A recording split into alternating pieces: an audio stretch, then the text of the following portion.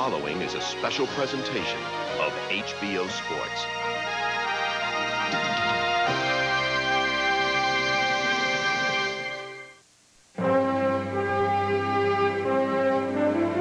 It's the battle of the ages. 12 rounds of boxing for the heavyweight championship of the world. This is a great event. George Foreman, 257 pounds. Something that doesn't happen but once in a lifetime. Evander Holyfield, 208 pounds. It's my job to go out there and convince him that he cannot win. Stand by, everyone. Stand by sound on X, Bob. Ready, XA, simul roll. Jim, I see this as a fight between George Foreman's 70s Cadillac. Mike, you rolling? A and execute. Here we go. Execute. And Evander Holyfield's 90s Corvette. If they collide, maybe the Cadillac can smash him up. Left, right, left by Holyfield. And a left and a right, and Foreman's in serious trouble. When Evander stops punching, George gets a chance. And he's making the most of it right now.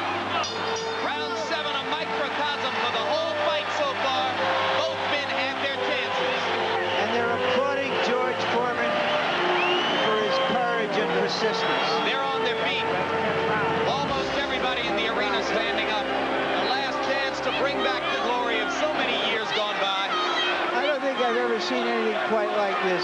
An extraordinary display between rounds. The entire arena on its feet, cheering, stomping, and applauding both fighters. With Muhammad Ali watching at ringside, so many memories, so many of the relics of his past, now here to pay homage as he takes his final shot.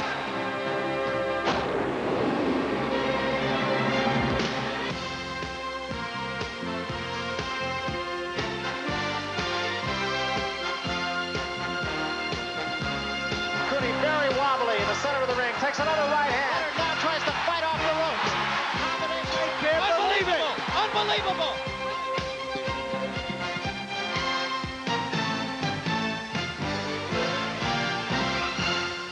And now, from HBO Studios in New York, your hosts, Jim Lampley and Larry Merchant. Good evening. For the next 2 hours, you'll join with us in celebrating one of the most memorable and intriguing boxing matches in the recent history of the sport. First, we'll look at all 12 rounds of Evander Holyfield and George Foreman. Then both fighters will join Larry and me in analyzing what we've seen. We'll talk with them about their futures, and then you'll have your chance to ask questions of Foreman and Holyfield by calling our special telephone number, 1-800-873-7288. Larry, I think we've always known this was going to be an enjoyable evening, but maybe we didn't know how much so because so few among us could have foreseen what would happen in the fight. Jim, we were smiling in the days leading up to the fight, and we've been smiling in the days since the fight, and that's a rare thing in prize fighting. George Foreman, by turning away every skeptic with unquenchable humor and by harmlessly hyping his bad eating habits, created a great event. Inevitably, his wit, wisdom, and the odds against him had almost everyone pulling for him.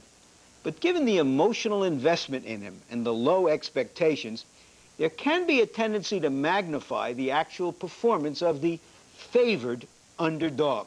So, was Evander Holyfield always a step and a punch ahead and never in real jeopardy? Or did George Foreman come this close to winning the heavyweight championship, as he put it? View it or review it and enjoy. Thanks, Larry. And of course, as the evening progresses, we'll have ample opportunity to explore the complicated circumstances of the present and the future in the heavyweight division. Right now, though, a return to the recent past. Atlantic City, New Jersey, Friday night, April 19.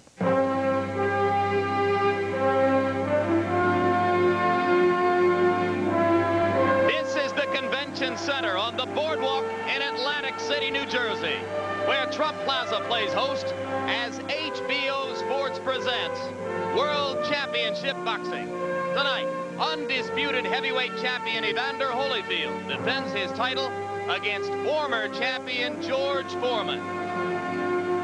This 19,000-seat arena has been the scene of some of the most significant fights in recent heavyweight history. Among them, Spinks Cooney, Tyson Holmes, Tyson Carl Williams, and Tyson Spinks.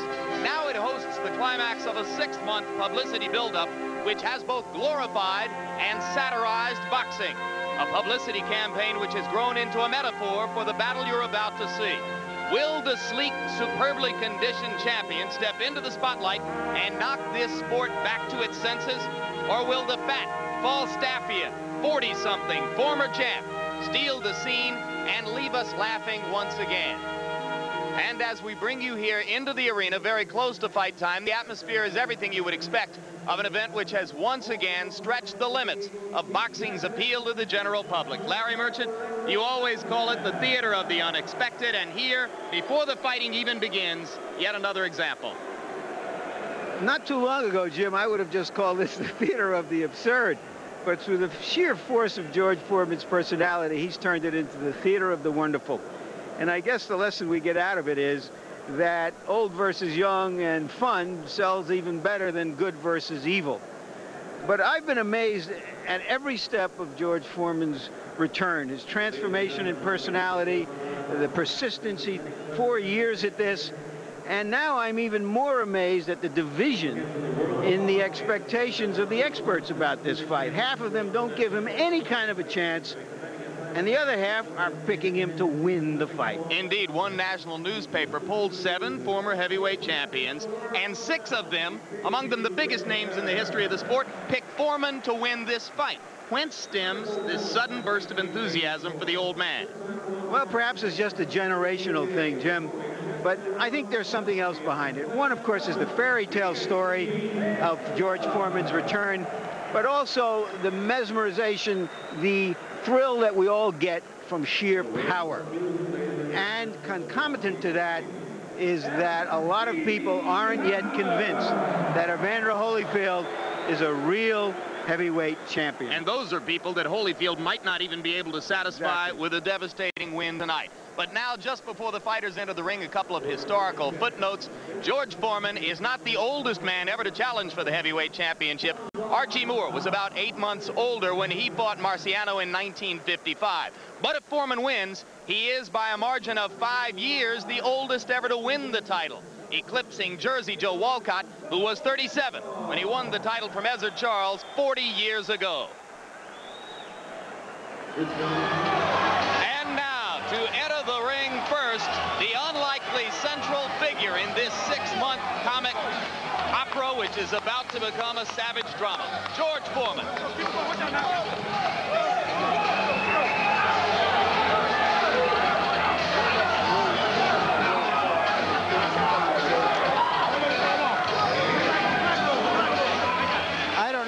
Pasha actually is, Jim, but I think that's what George Foreman looks like. I never in my life thought I was an incarnation of Muhammad in the build-up toward a fight, but George, every bit of that last weeks.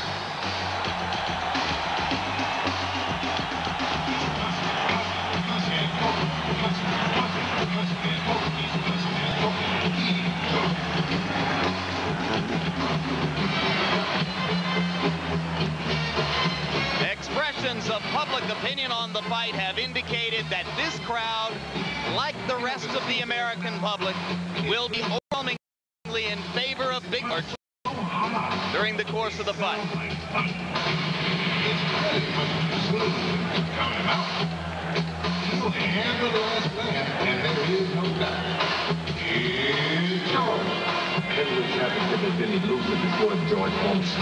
Will it be the last time, or will it be the biggest triumph of all?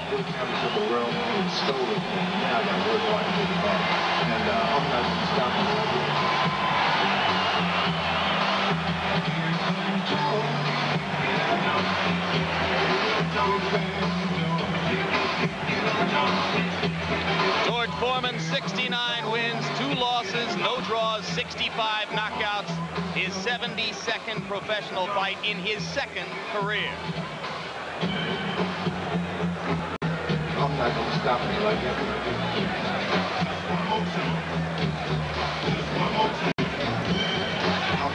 out.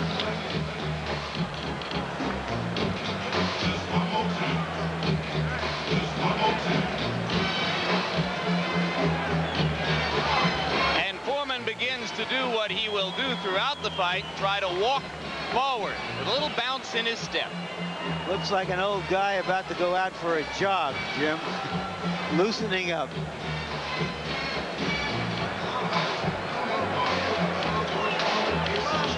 And while George strolls about the ring, far off in another section of the arena, the undisputed heavyweight champion of the world prepares to make his slightly less heralded entrance. With championship belts.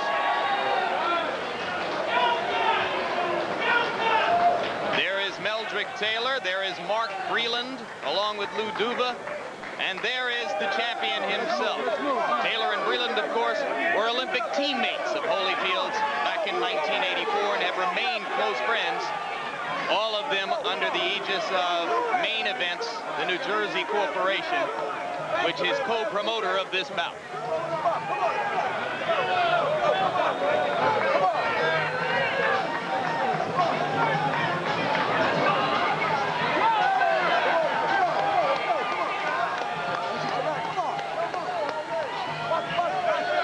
Just as Foreman is in a no-lose situation in this fight, many people believe that the champion is in a no-win situation, if you can call it no-win when he's going to make upwards of $20 million. And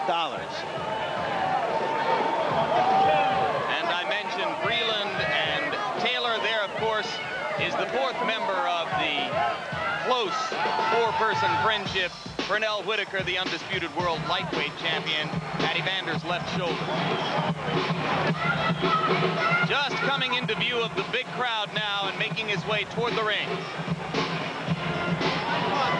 Perhaps it's my imagination, Jim. I don't see that same hooded look of determination that I saw in his fight before Buster Douglas. That look that said, I will walk through any amount of machine gun fire or howitzer bombs to get what I want. But you pointed out the no-lose situation for Holyfield. The dilemma, if he wins big, many will say he did nothing more than to beat up on an old man. If he loses, the sport's most finely conditioned and carefully prepared heavyweight will have been embarrassed. And by extension, some say all of boxing will have been embarrassed.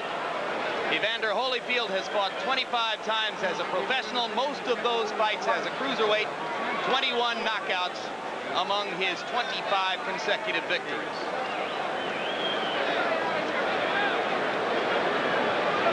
Hey, fellas, we gotta have some room there, fellas. And of course, under that body is, or under that robe, I should say, is the spectacularly carved body that has made Holyfield a force in this division. Jim, you wouldn't believe that he was called chubby as a kid. Tail of the tape, and you see, of course, the glaring statistic, the 14-year age gap. The 49-pound difference in weight is not the largest in heavyweight championship history. Indeed, there have been 5 other weight gaps that were larger than that one, topped off by the 86 pounds between Primo Carnera and Tommy Loughran back in 1934. Here is George Foreman 17 years ago versus George Foreman now. You can see that he weighs 37 pounds more than he did when he fought Muhammad Ali in Zaire. And all other statistics except age remain virtually the same. And here's the difference between Evander Holyfield as a heavyweight now and Evander Holyfield as a rookie pro cruiserweight in 1985. 31.5 pounds or 30.5 pounds of weight difference and a slightly bigger body all over for Holyfield. And here are our punch stat numbers to give you a profile of how active these fighters are. It's hard to say how meaningful these are under any circumstances, but certainly under the circumstances of two fighters who have fought vastly different classes of fighters. The jabs may be important because Holyfield has looked better, been more successful when he has thrown more jabs.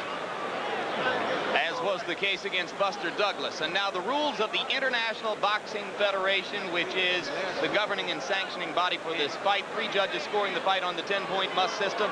No standing 8 count, no 3 knockdown rule. Neither fighter can be saved by the bell, even in the last round. And we go. The ring announcer, Michael Buffer, for the pre-fight introductions. Ladies and gentlemen, Main Events Monitor Productions and Top Rank Incorporated, in association with the undisputed King of Beers, Budweiser, present the featured bout of the evening. This bout is sanctioned by the New Jersey State Athletic Control Board, Boxing Commissioner Larry Hazard Sr., Chairman Jerry Gormley, Board members Gary Shaw and Richard Harrison, Chief Medical Officer Dr. Frank B. Dawkins. This bout is also sanctioned and approved by the World Boxing Association and the International Boxing Federation. The 3 judges at ringside scoring each round on a 10-point must system are Jerry Roth from Nevada, Eugene Grant from New Jersey, and Tommy Kazmarek from New Jersey. And the referee for this bout, working in a world title event for the 45th time from the state of New Jersey, is Rudy Battle. And ladies and gentlemen, at this time, 2 very special introductions.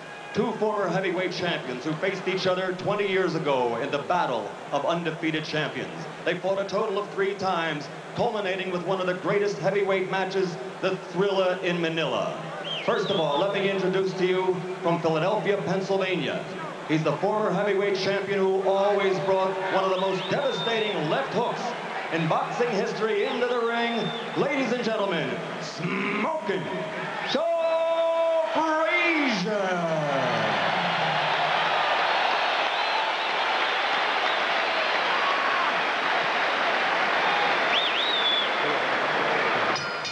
And the man he faced 3 times in those 3 great bouts.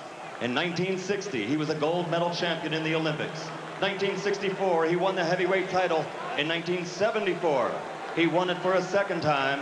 And then he became the only man in heavyweight history to win the heavyweight championship 3 times. Ladies and gentlemen, 3-time heavyweight champion of the world, Muhammad Ali!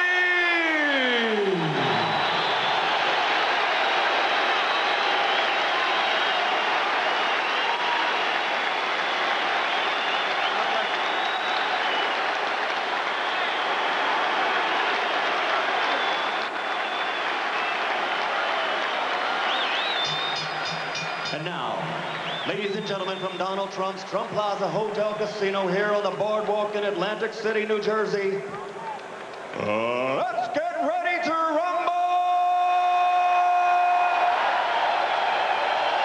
It's the Battle of the Asians.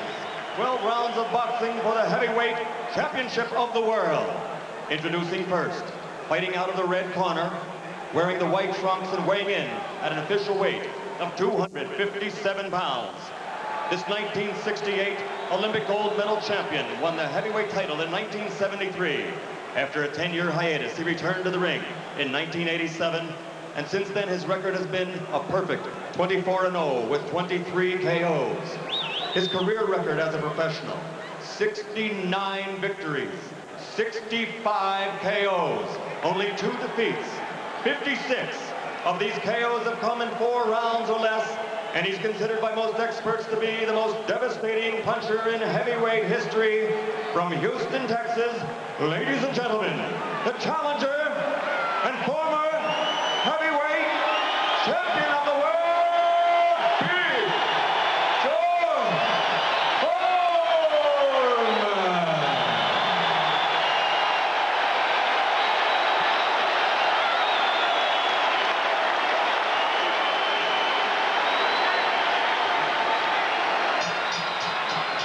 His opponent in the blue corner, wearing the white trunks with multicolored trim, weighed in at an even 208 pounds. He's a member of America's greatest Olympic boxing team, the class of '84. He won a bronze medal that year, and he was the first of that great squad to win a world title as a professional. In only his 12th professional bout, he became the cruiserweight champion. And he is now in boxing history, the only titleist from that division to step up to the heavyweights and capture that crown also. His overall record as a professional is 25-0 with 21 KOs. More than half of his KO victories have been in 4 rounds or less, and not one heavyweight opponent has made it to the final bell. And for the last 5 years, he's knocked out every opponent he has faced. From Atlanta, Georgia, ladies and gentlemen, presenting the undisputed, undefeated heavyweight champion of the world, the real deal, Evander Holyfield.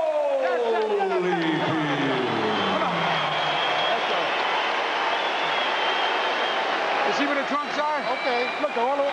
That's all right. I know where okay, the belly button is. Anything over there? I know where the belly button is. Okay, gentlemen. You both received your pre-fight instructions in your dressing rooms. I expect a clean break at all times. Good luck to both of you. Let's touch gloves. Jim, I see this as a fight between George Foreman's 70s Cadillac and Evander Holyfield's 90s Corvette. If they collide, maybe the Cadillac can smash him up.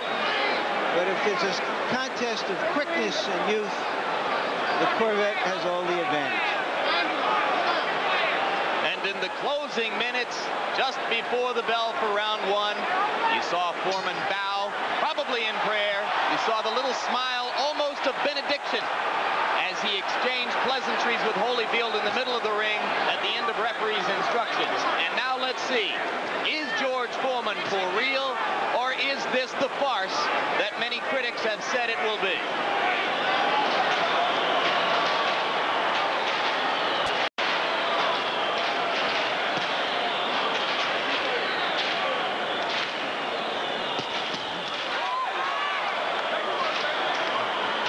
Holyfield feels that as long as Foreman has his arms crossed, he can't punch him, and he will try to punch every time Foreman does that. Remember that Holyfield's camp, notably trainer George Benton, loved the idea of going ahead and punching the arms and the shoulders, and those areas that other fighters might not pick out as targets. He believes you can wear the opponent down that way. That left hook was short. Foreman steps in and lands a jab. Holyfield going to the body and connecting with a left and a right.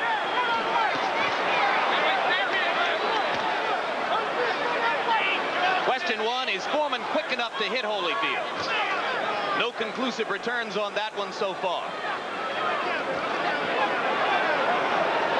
You see, we're seeing Holyfield more on the balls of his feet than we have before. Foreman using the jab now to try to set up some initial contact. And Holyfield steps in with a right to the chest.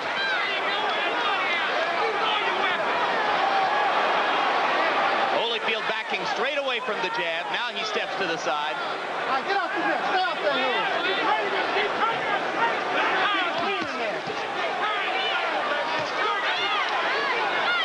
Foreman has been able to block most of Holyfield's hard punches with the arms and elbows, as was the case there.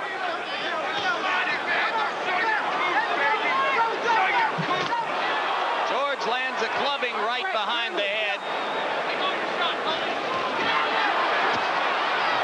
And Holyfield at short range fires a left hook to the top of the head. And again.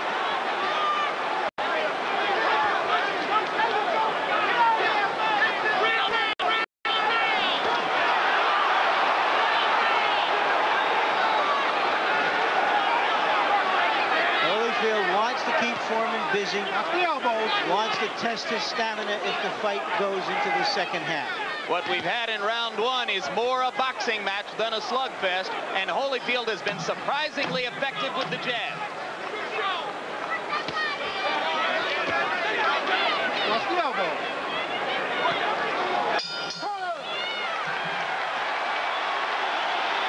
An easy round for Holyfield.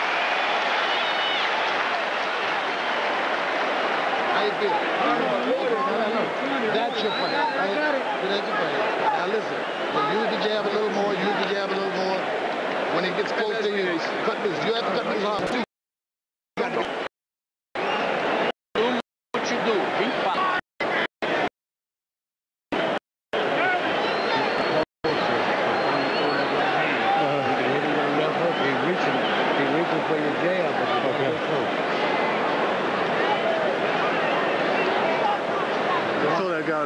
right size. Come here. You see, he's not doing combinations. Jesus Christ, That's what you're going to see all night long. What you just saw. You see what I mean? Let's go.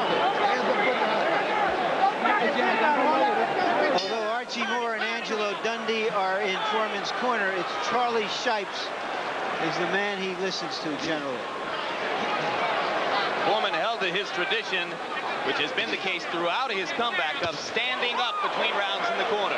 Holyfield landing a lead right, but George stands stock still and then moves forward again. Doubling up on the jab and scoring again is Holyfield. Now Foreman breaks out the jab to try to counter. Who lost you, baby? Who lost you?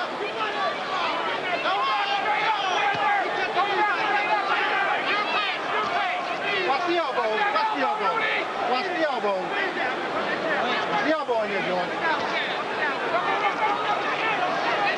The referee, Rudy Battle, warning both fighters to watch the elbows, particularly Foreman. Foreman landed a left to the belly, and Rudy Battle says it's low. Warns Foreman to bring him up. Holyfield continues to jab to George's big head. And Foreman lands a clubbing left, which may have been his most effective blow so far. Holyfield hooks to the body. I don't know whether Foreman is playing possum now, but all of his punches so far look like they've been sent by second-class mail. Very slow punches. Watch your head.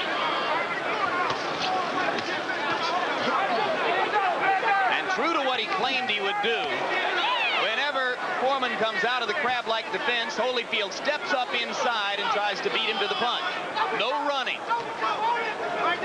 He wants to get inside of Big George's power and pepper away. Chopping right hand right on the face by Holyfield. Foreman comes back with an attempted left and right.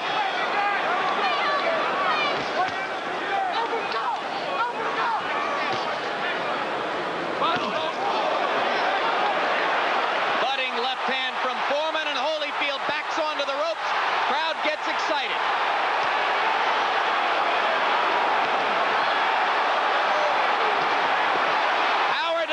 From Foreman. Holyfield not as resolute all of a sudden. Closing stages of round two, and Evander is suddenly much more careful.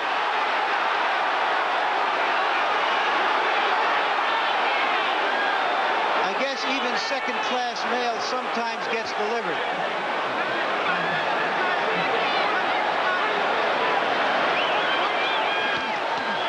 Right hand on the surface of Holyfield's head, and he's momentarily stunned. Now he steps back up inside. But if there were any remaining doubts about the legitimacy of George's chances, he may have erased them in the last 30 seconds. See the play.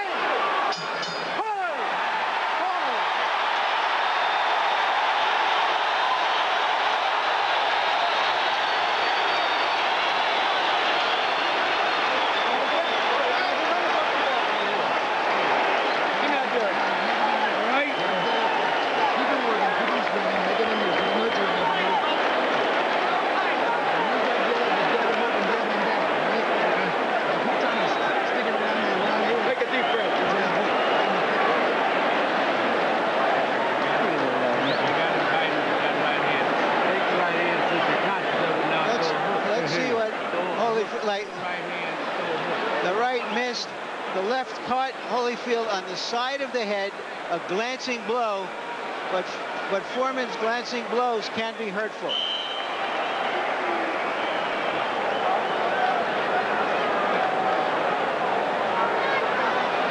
Well, indeed, Holyfield dominated the first 2 minutes of the round, just as he had the first round. But in the closing minute of the round, George landed 2 or 3 of those clubs, and now Evander seems anxious to set things right as we start out round 3, and Holyfield's at a faster pace already.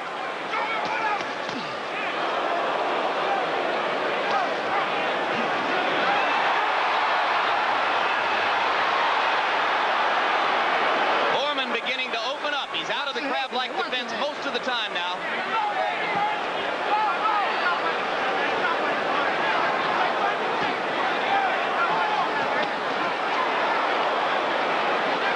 Holyfield beating Foreman to the punch the body.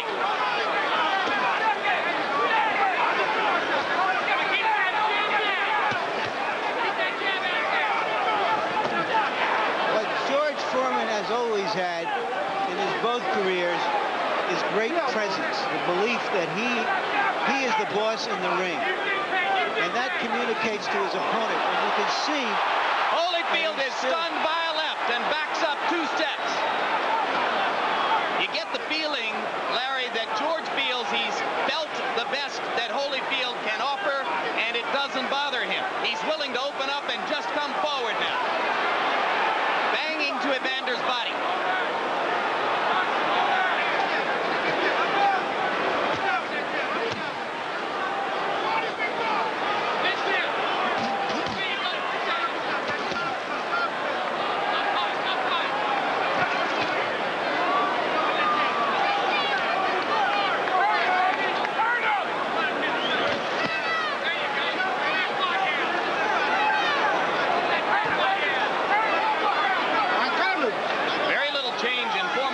As Holyfield consistently steps up and lands 2-punch combinations, or now occasionally 1 punch at a time. That's not what his corner wants. They want to see 3 or 4 punches in a row when he gets in there. Put your hands in there. Watch your hands. Left and a right landed for Holyfield. Again, George shrugs and comes forward.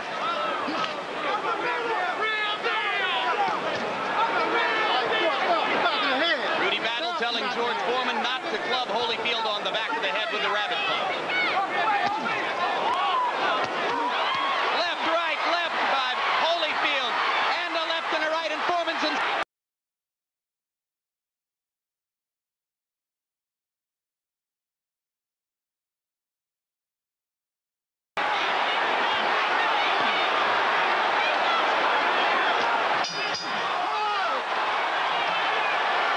Foreman wobbles back to his corner. You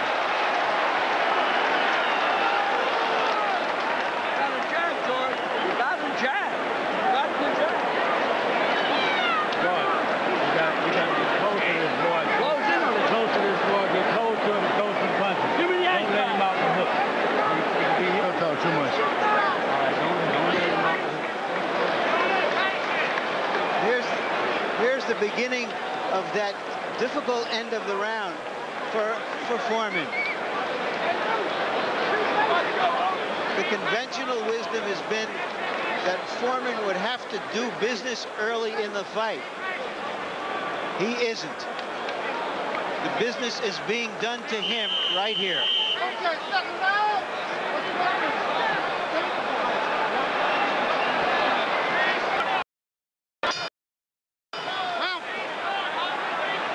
Foreman runs across the ring. He may feel, Jim, soon that he has to shoot his boat because he can't take that kind of punishment and last into a long fight.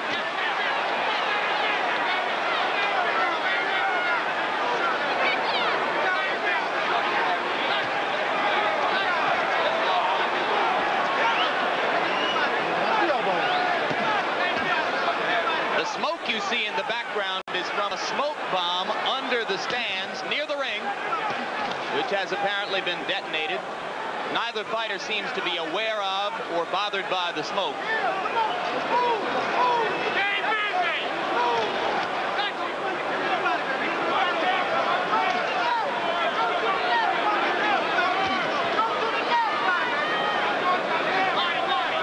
It's the bombs in the ring that have bothered George Foreman so far. And they haven't been smoked.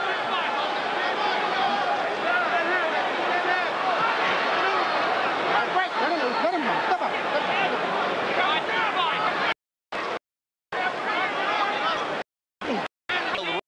Ripping to the body, doubling up on the jab at times. His dominance seems to be increasing, certainly in terms of the number of punches landed.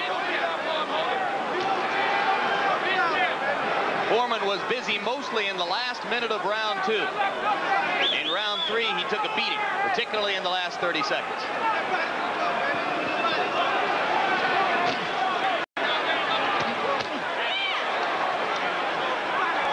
Before he took the title from Buster Douglas, the image of Evander Holyfield was that he couldn't fight a planned, disciplined, tactical fight.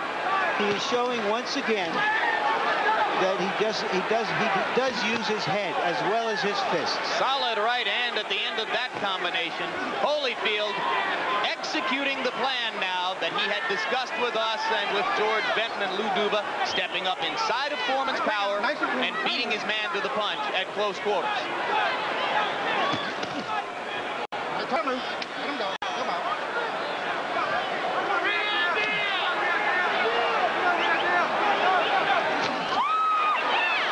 Straight right hand may have gotten George in trouble.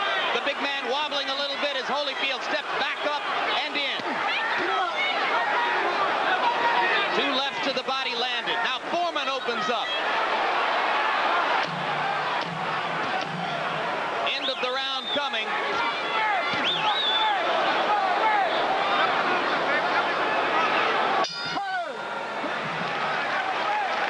And Foreman is starting to show, I believe, some fatigue. Harold Letterman, how do you see the first 4 rounds? Larry, I've got it 40-36, 4 rounds to none in favor of Evander Holyfield. To me, it's very reminiscent of the first fight between Michael Spinks and Larry Holmes. I think the Evander Holyfield strategy is the same that Michael Spinks used, and that is punch and get out, move in, throw your shots, and get out. And Holyfield's been very, very effective in moving inside, landing 2, 3, 4 shots and moving so that Foreman can't hit him. Let's take a look at Holyfield's combinations. A straight right followed by a left. Ties Foreman up.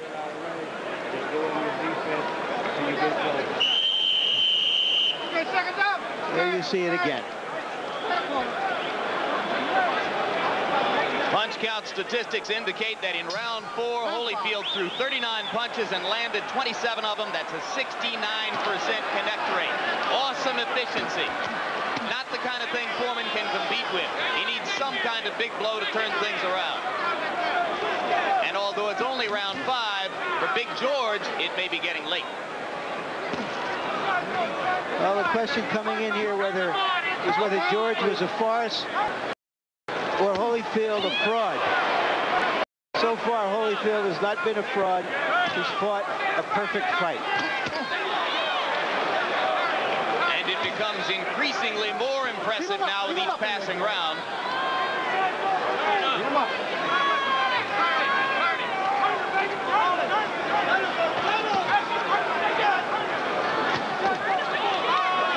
Warning, that's the second time. Keep him up. Next time I'll take a corner away. You got a warning. The referee has told Foreman that that was the second warning. The next time he has to issue one, he will take a point away. For low blow. For a low blow.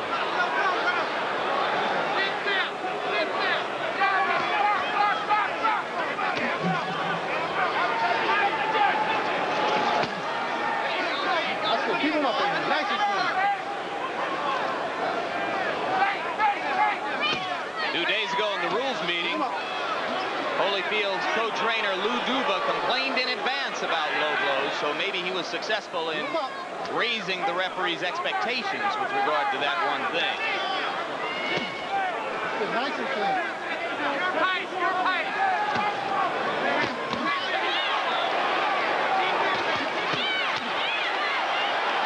This is brilliant stuff from Holyfield, doubling up with the jab, coming with the right, the left hook to the body, rights and lefts inside.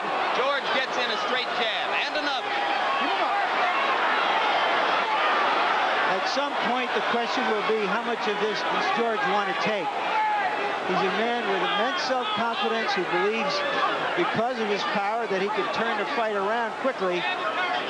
But you wonder, as the rounds go by, whether he's going to say, I've had a great run, I'm making $12 million bucks.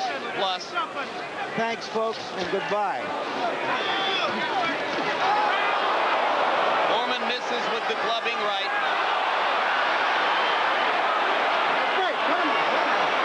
But he gets Holyfield to the body enough to stop Evander from punching.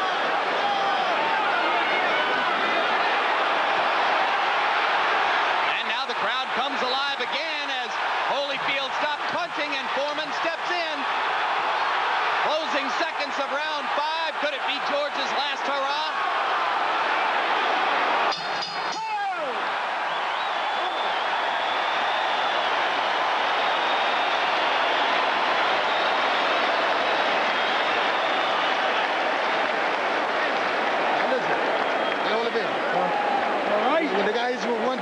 stay there, move. Okay. You understand? So you stay there for the next punch. Right? Now don't let him hit you with those punches. Those punches take their toll on you. Let's go, Mr.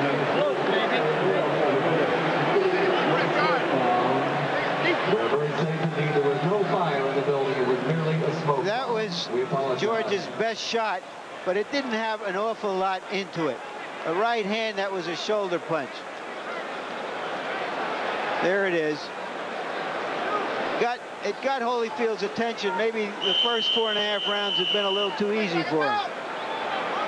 Yeah, you wonder if Evander just lost concentration. Maybe he was getting a little bored with how easily things were going. You heard George Benton, his co-trainer, warn him to be alert and to get out.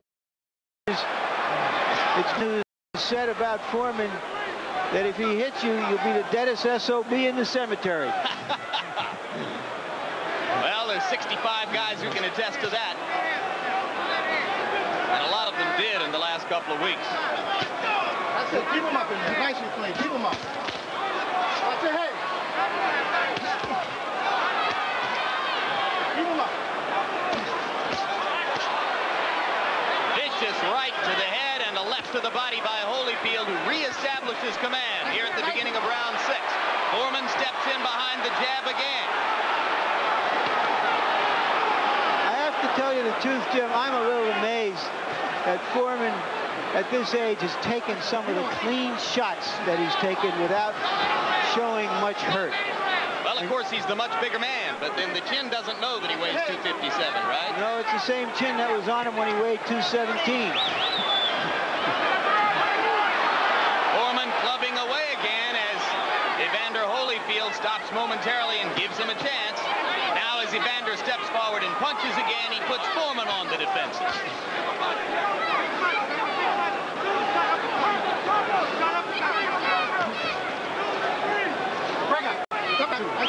If you're going to wait for Holyfield to get tired, you probably have a long wait, longer than 12 rounds. Several days. The way George Foreman used to fight, so tense and tight, he would wear himself out. But he is more relaxed now, and perhaps that's helped to maintain himself through this point in the fight. We're at the midway point almost. Indeed, Foreman says that in his first career, he was nothing more than a wind-up toy who had no options and no answers once the inner workings wound down. Sees himself as a whole different fighter now. Straight left bothers Holyfield again, knocks him off balance for a second. George has been effective momentarily when he's been able to land the jab and step up behind him. Maybe Foreman's been able to take those punches because he's been doing nothing for weeks except eating and talking, so his jaw certainly must be in shape. Left hand landed for Foreman and rocked Holyfield back a little bit. Maybe there's still some thudding power in those blows. Right hand just misses, but the crowd gets excited. Holyfield comes back with a left and a right, both of them missing off the top of the head, but now he goes back to the body with good effect.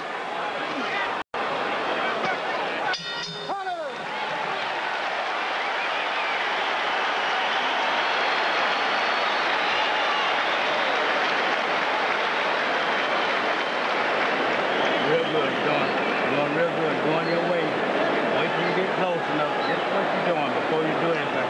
Now when he beats George, he gives you a little right uppercut. You can't reach with it. You just gotta take what you can.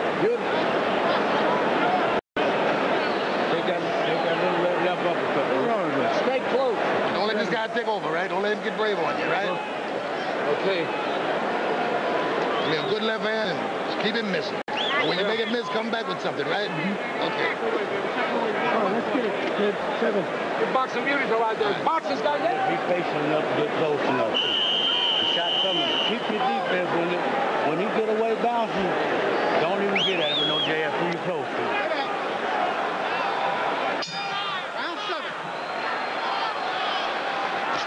Holyfield comes out to continue to try to box while Foreman waits for one big chance.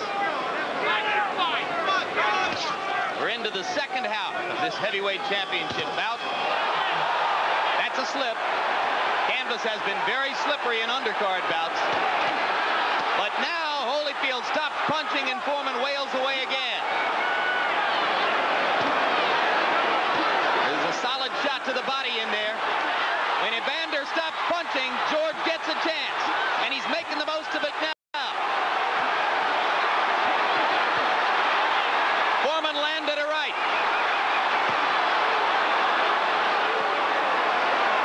Holyfield's got to get busy. Occupy him again with his offense. There he goes.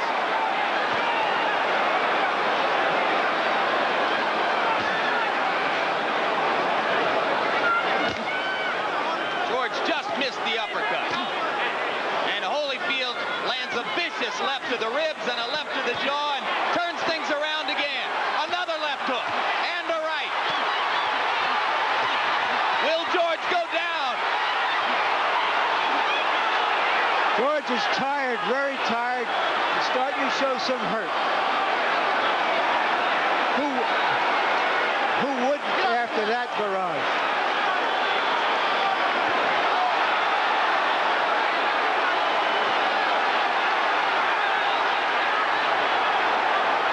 In round 7, this crowd is getting more than its money's worth.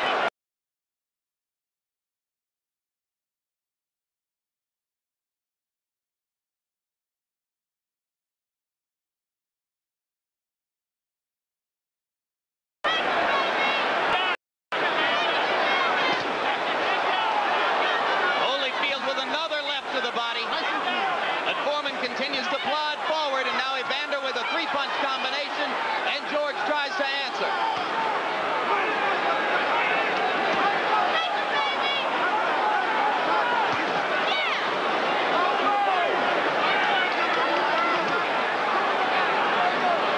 Holyfield with a right to the chest, and George is sucking for air.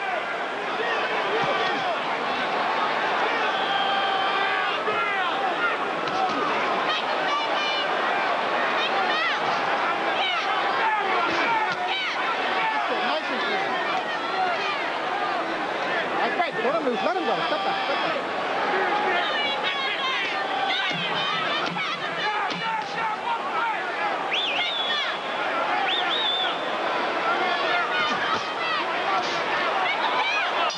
Round 7, a microcosm for the whole fight so far. Both men had their chances.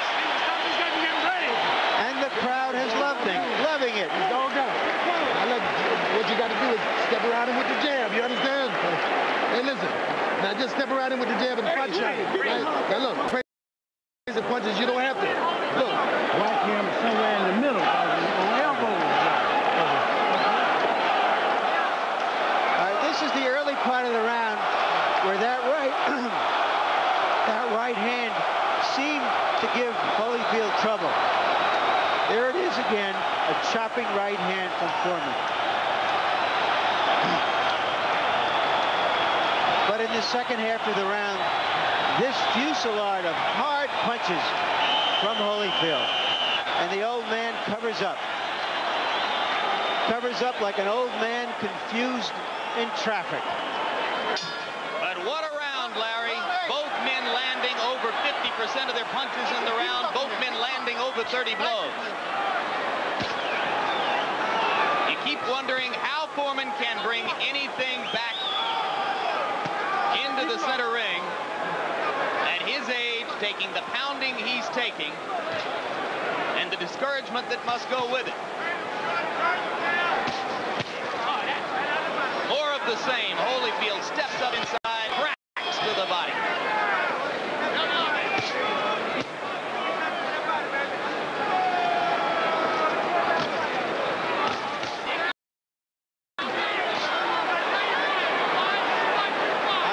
You could hear it out there, but Holyfield's punches resound around ringside. People have been talking for months about Foreman's punching power.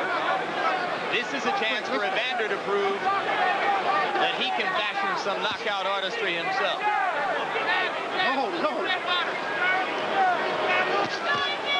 Whatever the end of this fight is, you just have to salute George Foreman for the way he gone about this, for his determination. He could have folded his tent and gone away, and everybody would have said, hey, thanks, George. You gave us a lot of laughs for 4 years, and we're glad you made a big payday. But he's still out here. Indeed, there were a lot of people who would have said that he had won big already just by virtue of stepping into the ring for this event. But we're in round 8. He's won big tonight again. Yep.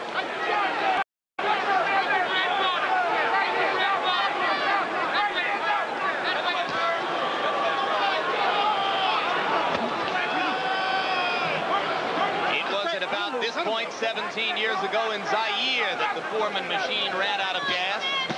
This has been a whole different enterprise. There's been no rope-a-dope here tonight. Evander Holyfield has pressed back in the action all the way. Solid right hand.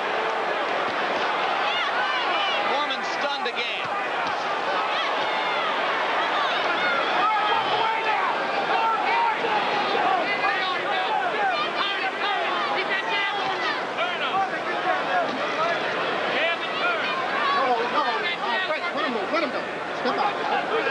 After the fury of round 7, it was inevitable that there would be some brief vacations in round 8, and both fighters have taken them.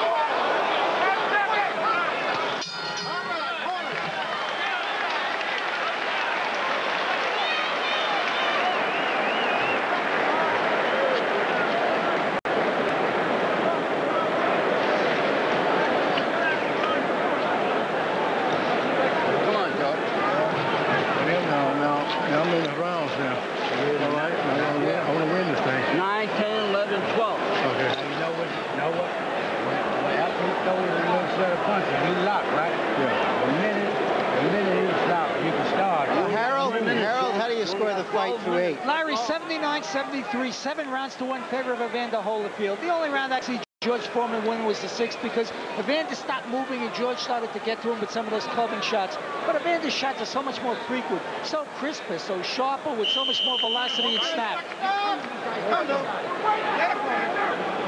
George Foreman said to his trainer as he came back to the corner, how many rounds is that? I'm going to still win this thing. Let's see.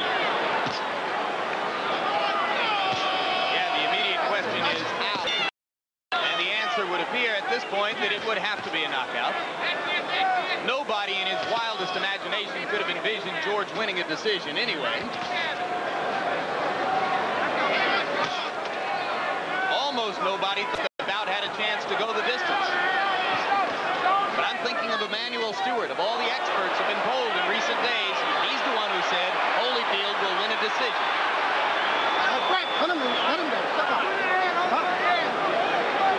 Holyfield's brain trust said, go out to win the fight. Just win the fight. If the knockout comes, let it come.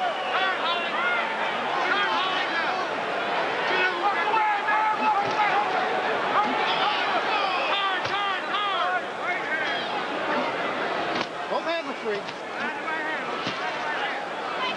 Both hands are free.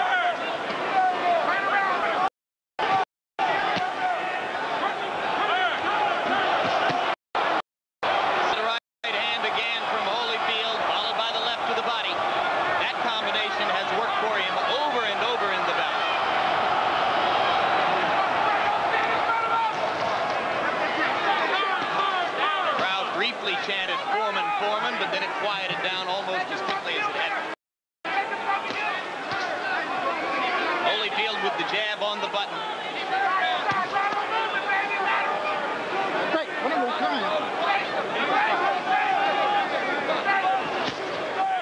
You might begin to wonder if with a big lead on the scorecards and given George's dangerous punching power, Holyfield would begin to run a little bit, use more of the ring and stay away. But his corps doesn't believe that's the way to negate Foreman's power. They want Holyfield up inside in George's chest.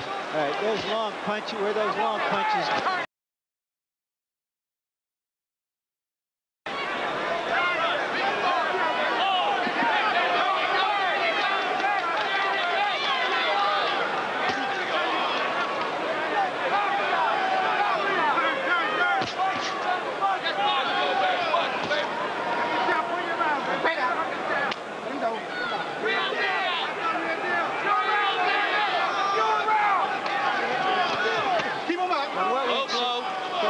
seen so far, Jim, I don't think it would make any difference if Evander Holyfield weighed 190 pounds. The same thing would be happening. So the questions about whether he's a true heavyweight, at least as far as this fight, look at this. A solid right hand has stunned George Foreman. He can't be saved by the bell. He can't be saved by the bell, but he isn't going to go down either.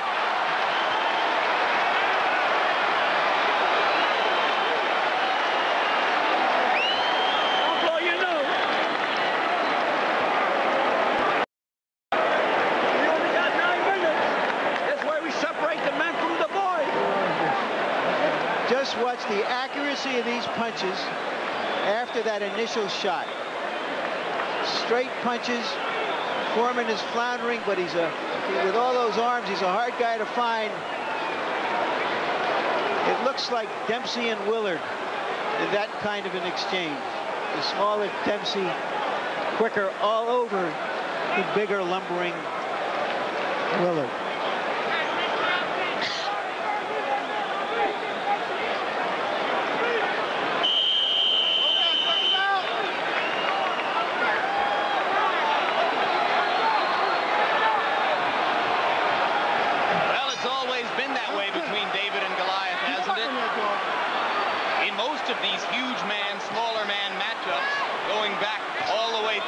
History, the smaller man has won, whether it was Bear against Carnera, whether it was Michael Spinks against Jerry Cooney in this ring a few years ago.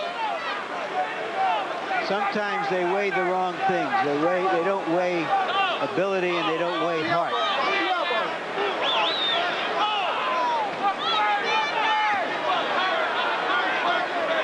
And we're getting to a point, Jim, where I'm beginning to think, all right, George, you're proving your point.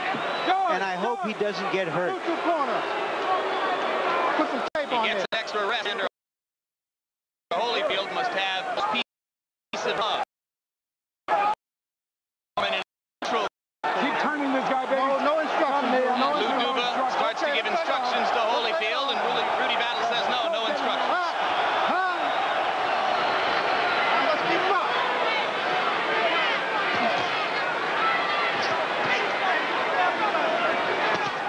Keep him up in there, boy.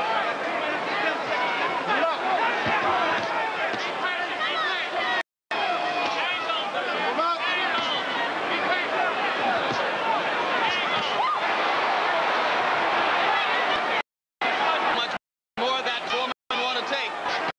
I sense in the crowd, Jim, an admiration and respect for what Foreman is doing, but also an appreciation for how Holyfield is taking him apart.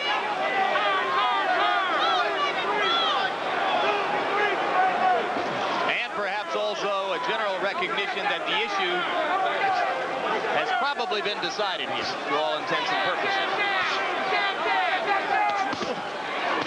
Solid right hands from Holyfield. Foreman wails back with the left, but he's groggy again. Long way to go in this round. Clubbing right hand, and Holyfield grabs and holds on. George still with some socket.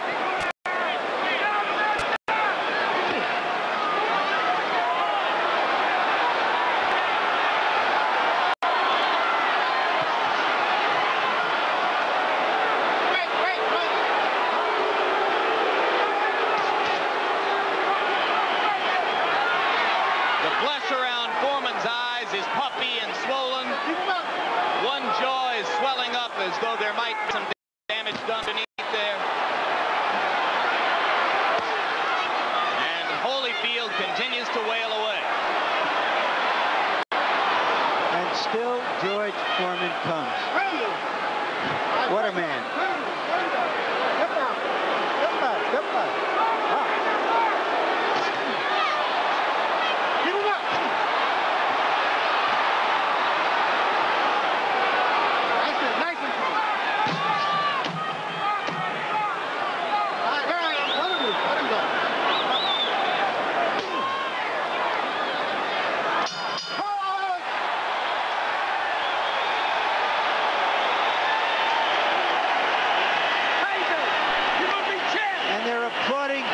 Foreman for his courage and assistants. They're on their feet.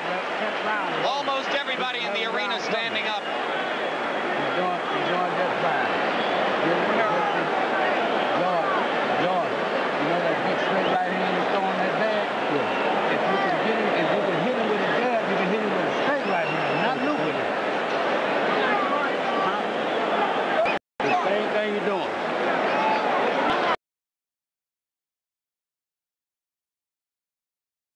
There's Holyfield slipping and coming right back with his own. Just watch this.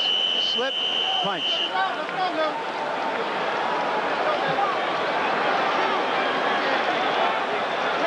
Charlie Chipes is telling Foreman, try to straighten up that right hand. Try to throw it straight.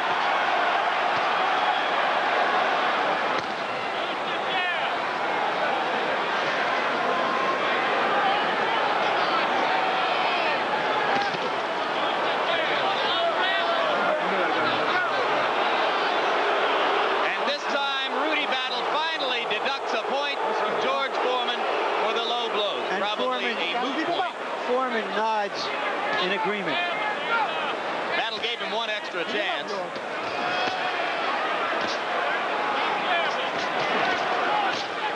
Holyfield getting inside George's arms again and doing damage.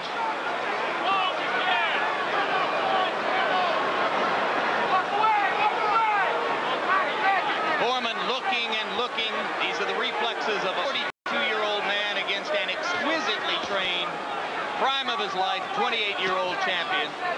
Yeah, cut him loose. Let him go. Step out. Step back. Let's go. Pop.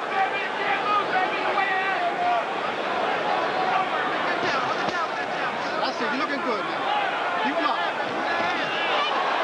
That straight right hand almost got in flush. That was Foreman's home run shot. Trying to pull it all out. No hold. No hold. The danger for Holyfield if he keeps doing what he's been doing in these last two rounds. Evander is never scared of contact against any opponent. He said he wouldn't be here, and he's proven that he wasn't. Holyfield can just play it out here. Let's see if he will, or whether he will get into some exchanges. If ever a fighter had the soul of a warrior, it's Evander Holyfield. Very hard for him to put it in the freezer. In fact, that's what worried his corner most, that instead of following the game plan, that his natural instinct as a warrior would take over. But so far, he's fought a perfectly disciplined fight.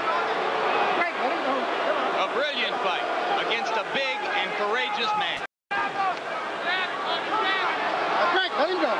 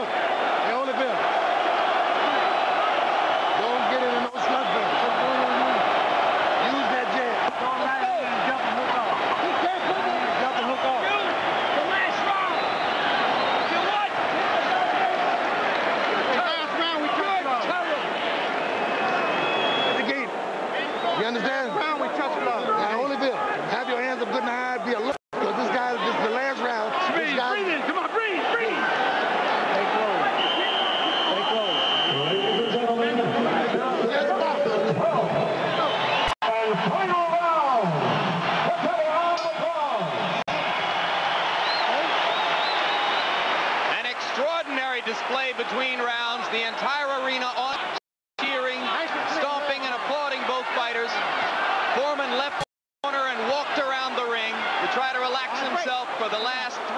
attempt.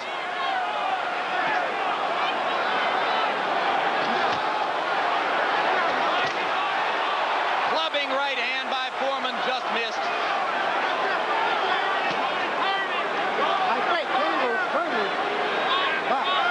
A last chance to bring back the glory of so many years gone by. I don't think I've ever seen anything quite like this, Jim. There's so much sentiment here because it's been a one-sided fight, virtually a massacre, as you would. Foreman has taken a tremendous number of hard blows, but there is such a good feeling about him that everybody doesn't feel cheated and feels thrilled to have been here to witness it. Not the painful bitterness of Ali Larry Holmes. Something much more satisfying. They didn't want to see George humiliated. They didn't want to see him as a fraud. They wanted to see him as a warrior, and he has shown that he is that. He has been, if outmatched, a legitimate opponent. That's it. Nice of you.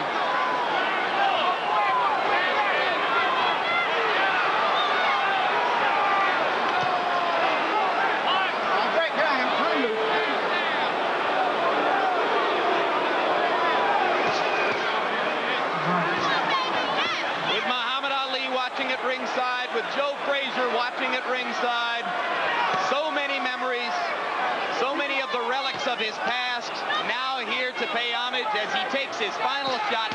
George Foreman tries to stand up and make it to the end of a bout in which he has been mercilessly beaten by an outstanding heavyweight champion of the world, Evander Holyfield.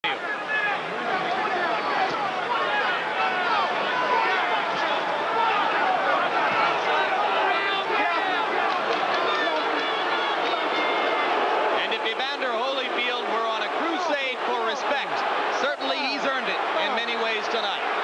Well, I don't know if he'll get it. A lot of people will say he beat an old man, slow old man, couldn't knock him out, and so forth. But a lot of people will say only what'll he do against Mike Tyson. That question will haunt him for a long time.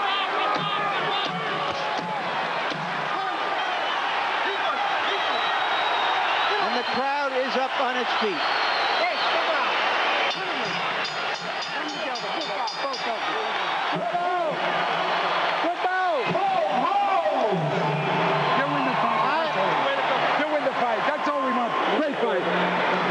George, great fight. Great fight. Great fight. Good opportunity. He won. Absolutely. Great fight, baby. Great fight. You fought a great fight out there. You're boxing out of box out there, baby. Come on. Congratulations. All right. Let's get everybody. Let's get some water. And you heard Foreman lean over to Lou Duva and say, he gave me the opportunity. He won. It was George's way of saying thanks. Okay. Hold his hair. Come here. No, that's my son. Where's the robe? All right. George, come on with the robe. Mr. Letterman, give us your final count. Larry, 119, 108, 11 rounds to 1, Evander Holyfield. I mean, the only thing I kept wondering was what was holding George Foreman up. He took so many vicious shots, left hooks, left jabs, right hands. Evander hit him with everything but the kitchen sink. And George Foreman couldn't hit what wasn't in front of him. And the key to the fight, in my estimation, was beautiful ring generalship, a beautiful game plan. Evander would get those shots in and move, step to the side, just get away from staying in front of George Foreman. And that was it.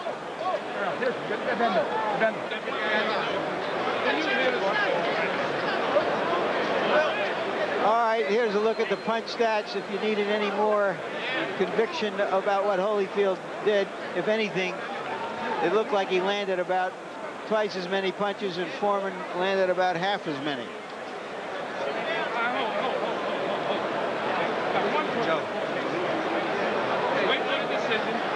So, Jim Palmer went down, Mark Spitz went down, George Foreman goes down. And we didn't all run off with the circus. But what a show. Yeah, in some way. Ladies and gentlemen, before I give the official scoring, let's have a round of applause for these two heavyweights. 12 rounds of exciting action. Nobody thought they'd do it. And now from the Trump Plaza Hotel and Casino here in Atlantic City, we go to the scorecards. Eugene Grant scores the bout 116 to 111. Tommy Kazmarek has it 115 to 112. And Jerry Roth scores it 117 to 100 for the winner by unanimous decision. And still, undisputed heavyweight champion of the world, the real deal, Evander Holyfield.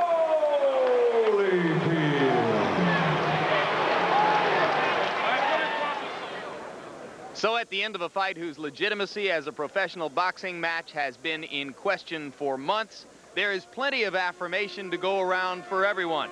Evander Holyfield scores his 8th straight victory as a heavyweight and takes another step toward proving his worth as a heavyweight champion of the world. George Foreman stands up to a merciless barrage, and in doing so says that he stands up for senior citizens and Americans over the age of 40 everywhere. Coming up, we'll have a live discussion with both fighters in the studio. Champion Evander Holyfield will give us his reactions to the fight, and George Foreman will tell us what's in store for him next. You'll also see highlights and replays from selected rounds from the fight, and get analysis from both fighters about what happened. And later on, you'll be able to ask your questions to Evander and George by calling this number. So now we bring you to our New York HBO studio. Again, I'm Jim Lampley with Larry Merchant, and we have the privilege of being joined now by both of the warriors in that spirited battle that you just saw. First of all, the undefeated and still undisputed heavyweight champion of the world, Evander Holyfield. Evander, thanks for being with us. Thank you. And, of course, the 42-year-old challenger who covered himself with glory in the eyes of almost everybody with that great and spirited effort. George, thanks for coming in. Thank you. You're quite welcome. Evander, you've had several days now to reflect on what you've done. You told us that this isn't the first time you've looked back at the fight. You've seen it several times. As you watch those 12 rounds, what do you see now that you weren't aware of during the fight? Is there anything that surprises you? Well, you know, I took a lot of punishment and I was able to come back, but most of all, I did the things that George wanted me to do. George meaning George Benton. George your Benton. trainer. He didn't do what I wanted him to do. I wanted him to fall. But I'm happy about the fight. It was obvious that for 12 rounds, I was the aggressor. Of course, I was fighting a very skillful fighter, a lot lighter on his feet than I had given him the expectation of having. He moved. He was skillfully able to recover from the hard punches I gave him. All in all, it was a victory for every man who's 40, 50, and 60. It shows that, hey, you can bring it to a kid no matter who you are. He took it, but not because he was younger, but because he's a great fighter. You wanted him to fall. Did you ever think he was close to falling? A couple of times I had him on a hook, but they had trained him well to avoid being hit with 3 or 4 shots. Believe me, he was excellently coached, and he did a fine job. George, there's so much, and Evander, there's so much goodwill spread about this fight before and after that I thought you guys were trying to ruin the bad image of boxing. Don't you have to feel some anger and contempt for your opponent before a fight? Boxing is the granddaddy of all sports. There wouldn't be any ping pong without a boxing match. Believe me, it all started on that hand-to-hand combat. It's never a shot in anger. Evander Holyfield is a fine fighter. We wanted to win. Nobody getting hurt. And fortunately for both of us, no one was hurt. But we won a lot of fans for boxing, TVKO, and hopefully for HBO. It was an even match. We were evenly matched. The fight could have went both ways throughout the last round, even the 12 rounds. And so we give credit to the sport of boxing, the staff at HBO, and TVKO. Thanks, George. Evander, did you feel anger? Do you have to build up anger against your opponent before a fight? We certainly don't hear it. Well, not at all. I feel that as a competitive sport and the nature is hitting each other, but the fact it's been a competitor wanting to win is the motivation. And I feel that with George, you know, I respected George a great deal for more than one reason. For one reason, because he believed in the same thing I believe in, that's Christ. And I think in this fight, it's a victory for both to show people that it's not anger that win the fight, is smarts. All right, gentlemen, let's move forward with some other business. We'll be back to talk to each other in just a little while. But right now, with the help of both fighters, let's re-examine highlights of the first 6 rounds of the fight. And as we look at this action, it's worth remembering that few of us in the arena or on press row now believed the first 6 rounds would look quite the way they did.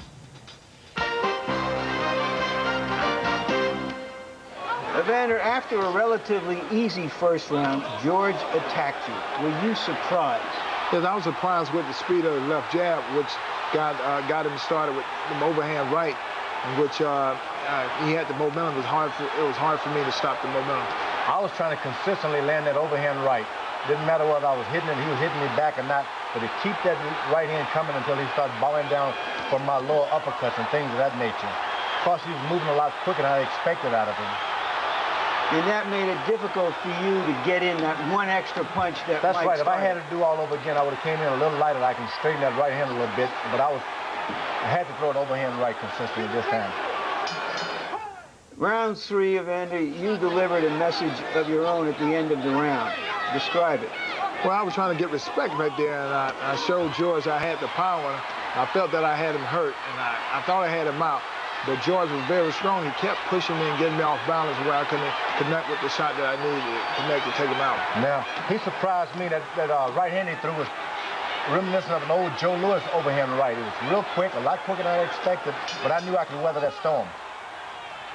You did, and in the 5th round, you went at it again. Describe it. Yeah, back to the old overhand right and coming in with a short hook.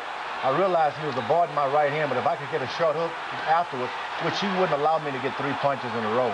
But it's back to the overhand right, constantly throwing it, overpowering him. The champion is the champion. Well, gentlemen, let's look at the scorecards up to that point in the fight. All 3 judges split the first 3 rounds 2-1 for Evander Holyfield. One of the judges gave each of the next 3 rounds to Holyfield, 2 of them giving the 5th round to George Foreman. So after 6 rounds, at the midway point in the fight, Evander Holyfield had a lead on all 3 scorecards, but not so much of one that George wasn't in the fight. Evander, before the fight, most observers believed that if the fight went a number of rounds, George was going to wear down. At this stage of the fight, did you believe that at that pace he was going to wear down and that you'd get a chance for a knockout? Well, actually, I was hoping that he would wear down. A lot of time, I got in there and got George swinging, and I realized that once I got him started, it was hard to stop him. And but you know, I was just hoping in later round that it would pay off for me. George, I'd like to elaborate on that weight.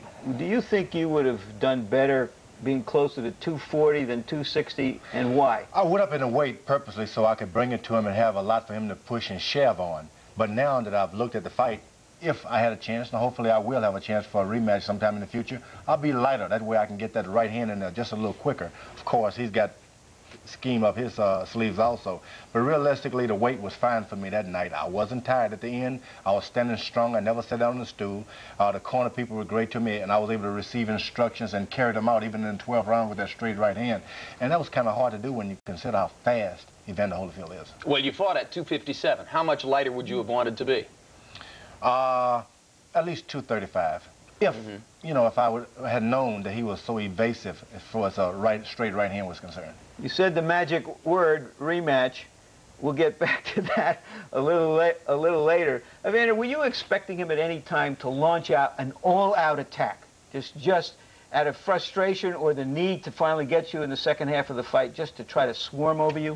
I was hoping to get him to that point. I was using my jab, and I was trying to build up the points where he can get reckless.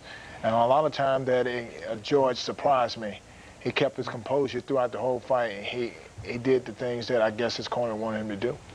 All right, gentlemen, let's go back to the fight, and we're going to turn our attention now to highlights of the second half of the fight, beginning with its most competitive and perhaps its most dramatic round, round 7. In the future, this is the round we'll remember most.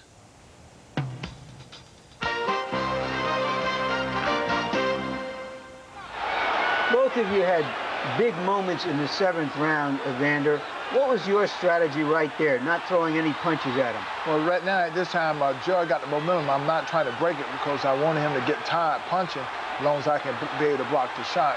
And hopefully, once he gets tired, I'm trying to catch a second win, I can start back with my combination, and I was able to do it. I'm just thinking land punches, get some points, get in there. If I can get an opening for a big shot, I can get a knockout. If not, keep this guy moving back. Don't give him any more courage. He's throwing a good left hook to the body. Right now, I'm able to hit him constant, and I hit him 17 unanswered punches, and I couldn't see why he wasn't going anywhere. So I had to step back and regroup. I knew for a fact that he had carried guys down on barrages like that earlier, and I figured if he could give me that and not take it down, he would get discouraged in the corner. But were you wearing down at all? Now we're in the 9th round, another big round for you, Evander. Yeah. Were you wearing down, George? Not at all. He was using his quickness. Of course, he had that advantage because of the lighter weight. He was quicker, and I was letting him do that so I could get underneath his left jab with maybe a right hand, left hook or right hand under his left jab. But he was a lot quicker than I expected, and I couldn't get off. But as a rule... Well, you hit him with a really terrific right in there, man. That was your home run. Well, I hit him with my best right hand. But George was so big, he was able to push me back and get me on.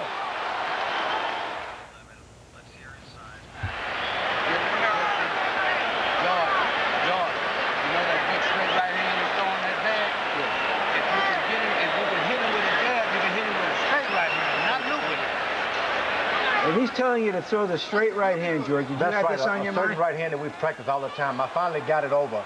I should have started earlier, but he was a little too quick for a straight right hand. I was doing the overhand right. He recouped so well, though. At this point, I was trying to get one more right hand. Were you determined here basically to finish the fight, George? Not at all. I was still looking for that straight right hand to get him, not just to finish, to win it. I was trying to land the last few punches, last few rounds, and to get it going.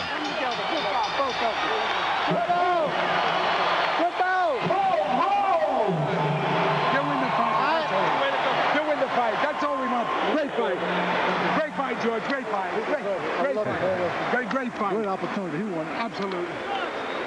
And now the official scorecards for the second half of the fight. All 3 judges giving Foreman the 7th, despite the rally by Holyfield, and 2 of the judges giving Foreman late rounds. But George had a point deducted in the 11th for low blows, and that helped to contribute to the final margin by which Evander Holyfield retained his title with a unanimous decision.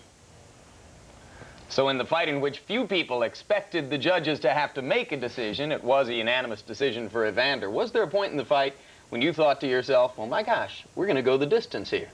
Well, after that 20 punch combination I hit George with, and I had to pull back and regroup. I knew that George had more than himself behind him. I knew that George had a lot of prayers behind him because I hit him with everything I had. And so I had to go back and say, well, I'm just outboxing. That combination would have knocked out any other opponent you've ever been in the ring with? I felt like it would have. I'm like, it's not many times you get a chance to hit anybody 20 times consecutive and not get hit back. And I was planted. George, you mentioned the magic word a while back, mismatch, rematch, I should say. Does that mean you've already decided that you will return to the ring? Not really. It's left up to my wife and my family. When you go 15 rounds, of course, I was accustomed to going 15 rounds. 12 in this case. This went 12. And the judges render a decision. It's like a beauty contest, Miss America. It's a matter of opinion. And he won the fight by way of an opinion. I think, given another chance, if my family permits me, I could win that thing. Of course, I'd give him a little more respect next time, try to win the fight earlier, get a hit on the round so he could come to me, I can get a knockout. But there's no doubt in my mind I can do it. What are the factors you're weighing? What kind of offers do you have outside the ring? What kind of offers do you have to fight again? But basically, I'm a professional boxer by trade. Of course, I'm a preacher. I moonlight as a boxer, but realistically, no matter what offers you get, you consider being a boxer or you don't consider being a boxer. I came back in the business to be a boxer, and there are a lot of offers out there, but realistically, I'm seeking boxing opportunities if I decide to stay in the business. Nothing else important. Only Marvin Hagler has ever walked away from a huge payday that he could have gotten for a rematch with Sugar Ray Leonard. Can you walk away? It's not about paydays.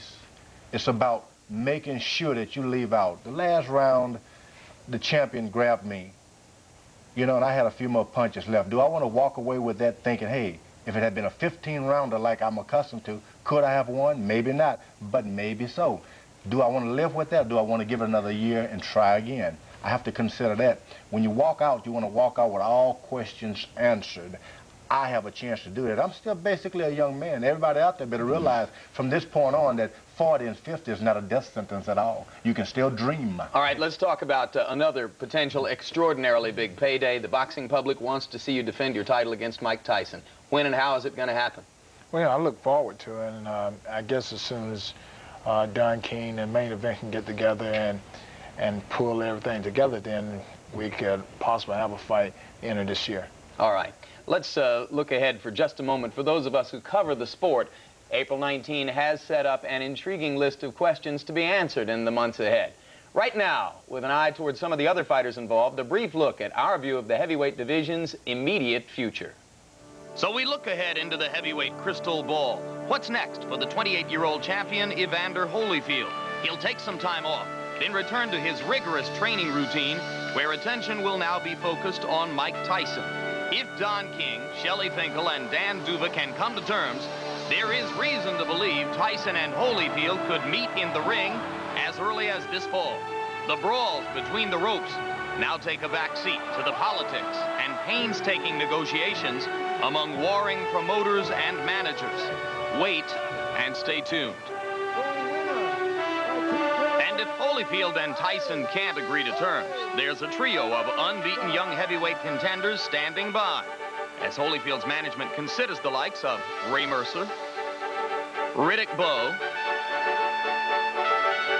and Tommy Morrison. The recent performances of those three potential challengers are sufficient to demonstrate they may not be ready for multi-million-dollar fights. All of them appear to need more seasoning in the ring, more marquee value outside the ropes. The guess here is that those three will serve as opponent insurance should Tyson negotiations break down. Talks continue regarding a possible Mercer and Morrison match this summer. That would position the winner or Riddick Bowe for a fall title shot with the champion. All three are physically bigger than Holyfield, and that alone may tempt their managers.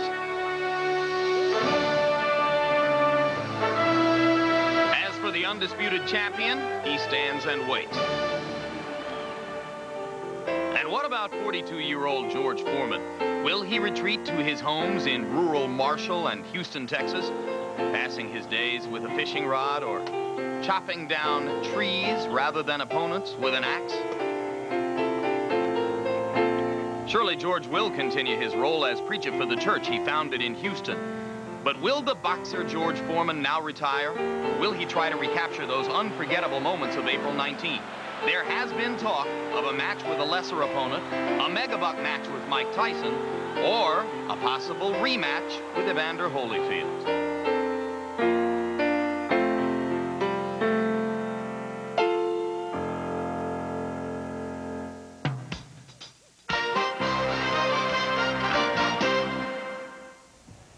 Let's turn to Evander Holyfield and start with the subject of a rematch. Would you consider a rematch with George Foreman? Well, you know, yes, I guess. I feel that, you know, I gave him the first opportunity. If I guess George feel that wasn't enough, because with my feeling, I was hoping that he wouldn't fight him again because of the fact that he did so well. And in this fight, I felt that both of us won. We both proved the point. But if it came down to a rematch, then I'm pretty sure I would. Yeah, let's be clear about it, that it's difficult to have rematches under the present rules. You would have to defend your title once before you would have a rematch. The thing I'm curious about, George, is this. You came out of this fight saying, I've never felt so much pain after a fight. You've become almost a national treasure.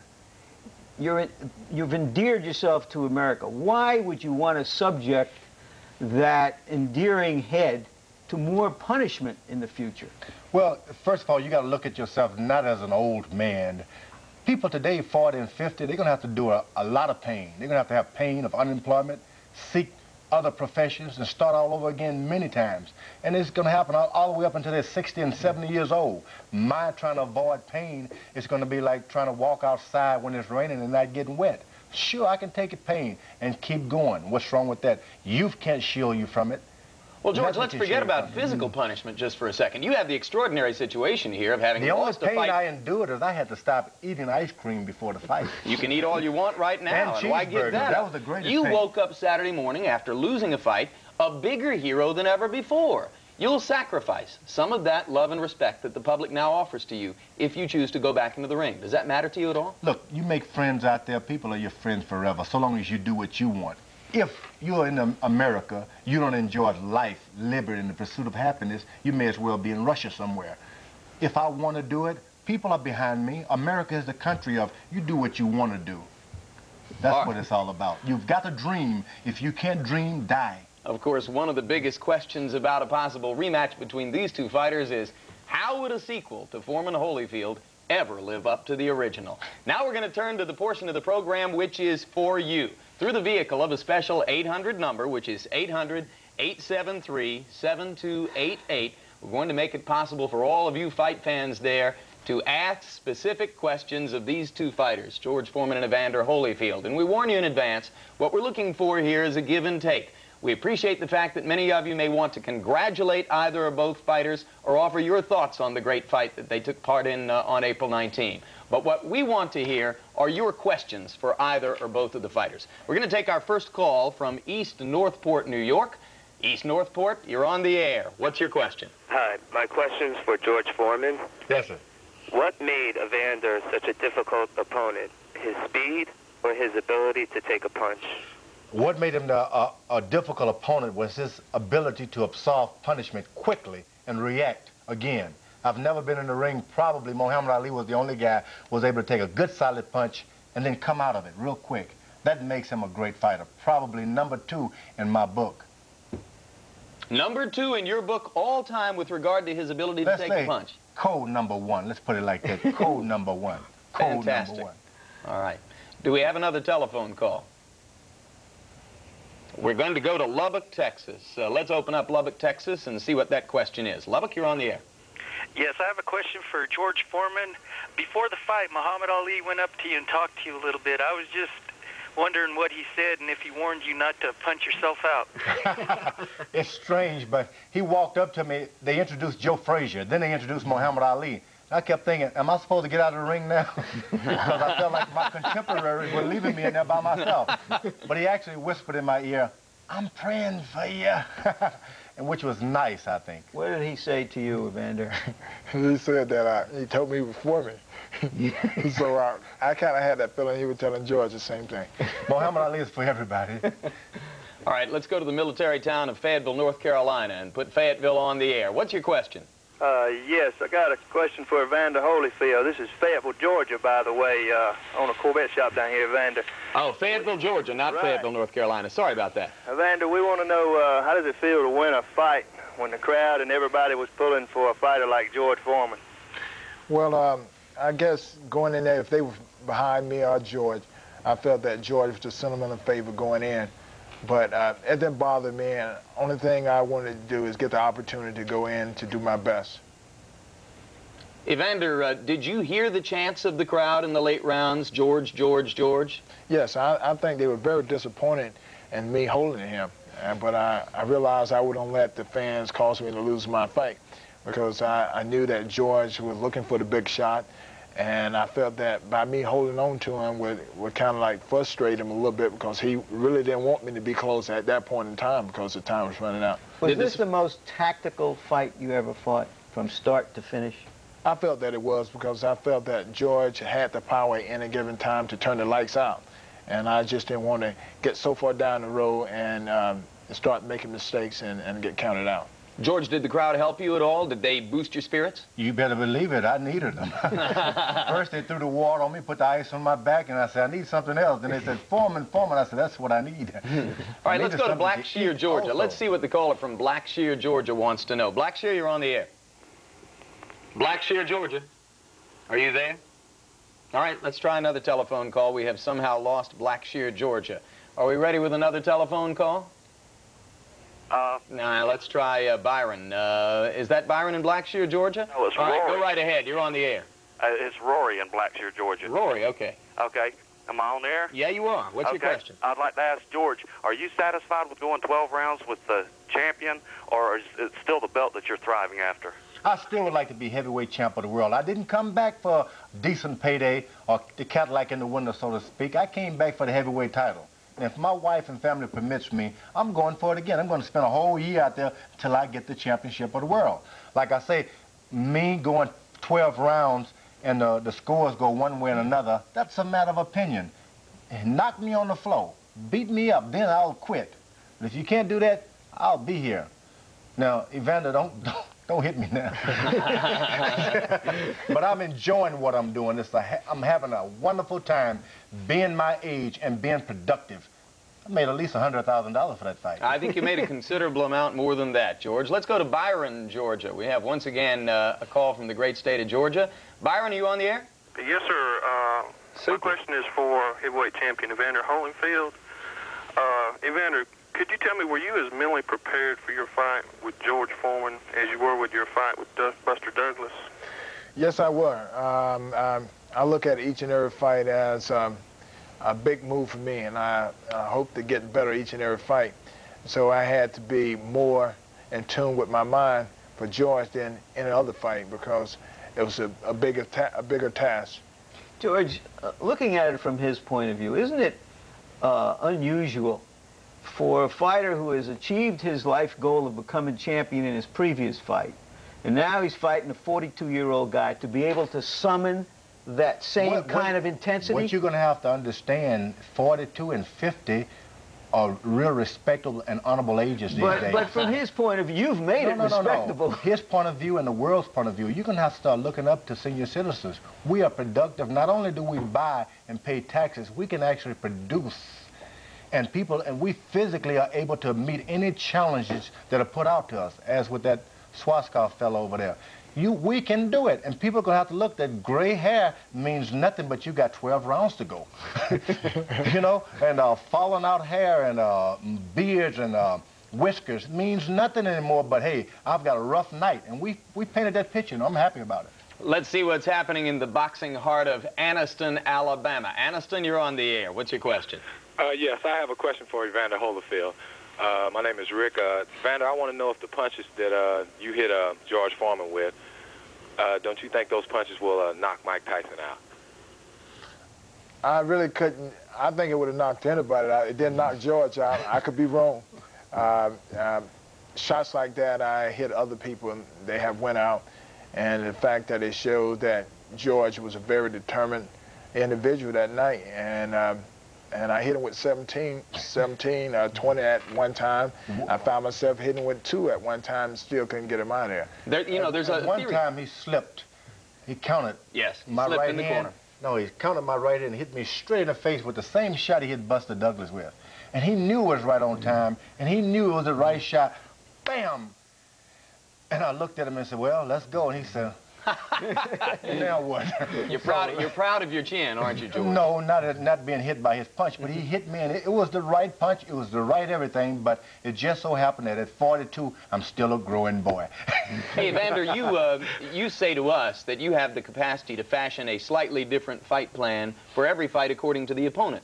What are the specific challenges? We know it's long down the road, but what are the specific challenges you think Tyson presents to an opponent?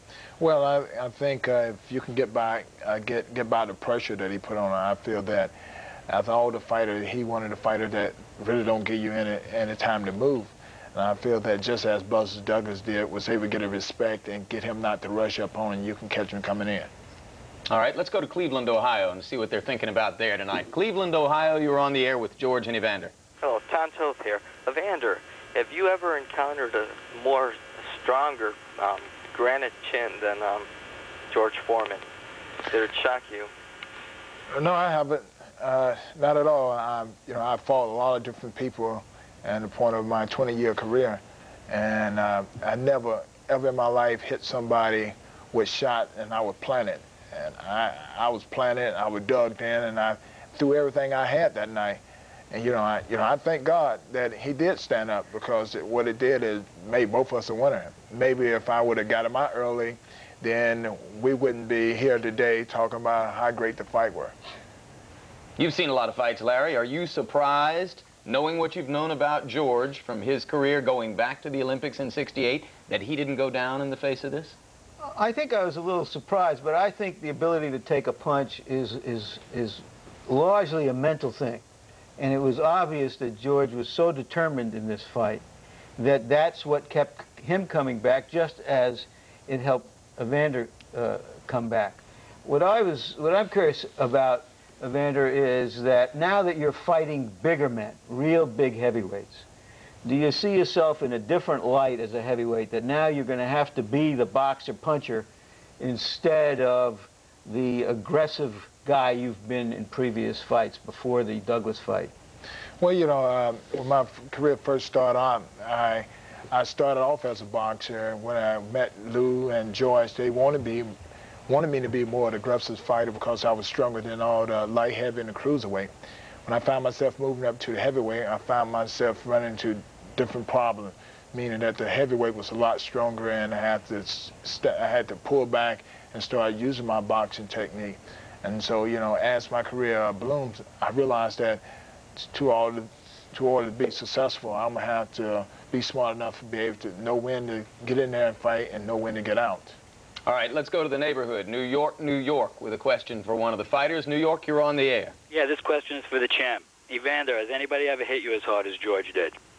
No, not in a long time. I feel that George is foremost the strongest fighter I ever fought. He's the only guy that I hit and knew I hurt, but was able to still push me backwards and get me off balance. And that shows that the determination and drive that he had. George, it was part of the strategy, was it not, to be able to push Evander and move him around the ring with your forearms and occasionally with your hands? Were you successful in getting him off balance? I was totally successful. What I didn't anticipate was that he would stick to his boxing tactics. You know, hit me with a good shot, I hurt him, and then move out of the way. Hit me with 6 and then move out of the way. I didn't anticipate him constantly doing that. I thought he would revert back to trying to slug it out with me. But then again, I wanted every young man to look over at his dad about the 10th, 11th round and say, Dad, I didn't know you could do that. And I wanted to stay there and take everything he had for the sake of every young boy watching it with his granddad. Well, as a fellow 42-year-old, let me assure you that I looked over at Larry in about the 10th and the 11th round. I don't want to be part of Larry. Hey, let's go back to the subject of your chin for just a second. Some of the writers and columnists who are following up on the fight are saying that you showed a change in character. You showed a step forward in your personality because you hung in there and took the punishment and stuck the fight out. It was not holding in there. I had some points up on that. Oh, yes, absolutely. And you got to understand, if there was a chin tested, it was the great Evander Holyfield's tested. I was the bigger man. I've got the 65 knockouts. He took those punishing punches and came back, and I hit him with good straight right hands, punishing left hooks. He took it. If anyone wants credit for having a great chin, it's not George Foreman. I was the big guy. He has the credit. He needs to take the credit for that. That chin of mine is just normal. Normal. Let's go to Mobile, Alabama, and see what the question is there. Mobile, you're on the air. Hi, my question is for Evander. What is there that would stop a Holyfield-Tyson match from happening? Well, Don King. That's the only thing that's stopping it right now. I'm looking forward to fighting Tyson. I'm sure Tyson's looking forward to fighting me. And what Don King got to realize, I'm the champion right now at this time, and there's no reason for me to run behind Tyson. And if he want to give Tyson an opportunity to be a champion again, then they have to come my way and negotiate the contract on fair terms. What do you mean by fair terms? Well, when I mean fair terms is what the rules and regulation always stipulate. The champion get 2/3, 75%, and the challenger get you know, 1/4. And so I'm looking forward to doing what's supposed to be done. But isn't Mike Tyson really a big draw? Wouldn't he help to create a gigantic purse, and shouldn't he deserve more than the normal challenger? Well, yeah, I look at it this way. When Tyson the champion, I was the challenger. I was a draw as well. But Don King told me I couldn't draw flies to a picnic. And I was, with me, I was man enough to say, well, I want the opportunity. And I'm looking forward to just fighting him for whatever I can get, just to get the opportunity to fight for a title. And so in this situation, Tyson got to do the same thing. I'm not saying that he's not a big draw, and I know that he's a big draw. But I'm the champion at this time, and if he wants the opportunity, then he has to fight under the terms of the contract. There have been a lot of flies to your last 2 picnics. They were the 2 biggest drawing cards in the history of the sport. A lot of flies. You saw Tyson Ruddock 1. What do you expect out of Tyson Ruddock 2? I expect a better fight. Of course, if Razor Ruddock, you know, he fought last time with 1 hand, I'm sure fighting with 2 hands, he should be better. And I guess if Tyson fight the same way, then the fight can go either way. George, you have an opinion on Tyson Ruddock? I didn't see the first one, but They're both great fighters, so why not look forward to a great fight? All right, let's do. And let's turn to Yonkers, New York, where we have, I'm told, a highly amusing question for Big George. Yonkers, you're on the air. Yeah, this is Bob Kenny from Yonkers, New York, and this is for the former champion, George Foreman.